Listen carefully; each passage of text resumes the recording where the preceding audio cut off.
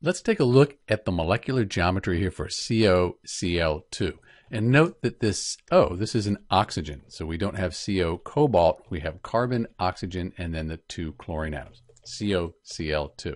So we start with a valid Lewis structure. And if you need help drawing the Lewis structure here, there's a link in the description of this video to help you. If we look at the table here, we can figure out the steric number, and we're looking at the central carbon atom here, and that's because when we look at molecular geometry, we look from the perspective of the central atom. The central carbon has 1, 2, 3 atoms bonded and no lone pairs. So the steric number is 3, no lone pairs.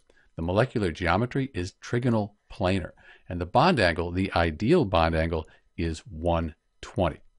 Let's visualize this in 3 dimensions. So the purple, that's that central carbon. Here's our oxygen and then the 2 chlorine atoms.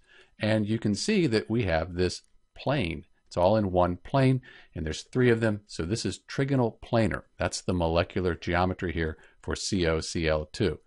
The electron geometry, since there's no lone pairs, that's going to be trigonal planar as well, because it's going to be in a plane. There's no lone pairs. Let's go back to our Lewis structure.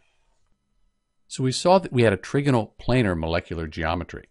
If we use the AXE notation, we could also figure out the molecular geometry that way. We'd say A, that's the central carbon, X, number of atoms bonded, 1, 2, 3, and then E, the number of lone pairs, but there aren't any lone pairs. So we have AX3, we either memorize or look that up, trigonal planar. Do note that when we talk about the bond angles here, this 120, that is an ideal bond angle. The actual bond angles are a little bit different because of the difference in the oxygen and the chlorine atoms. So we get this actual bond angle here between the chlorines of 111.8 degrees. Close, but not the 120 ideal that we talk about here in the table.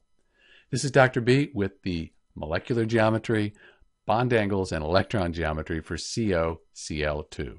Thanks for watching.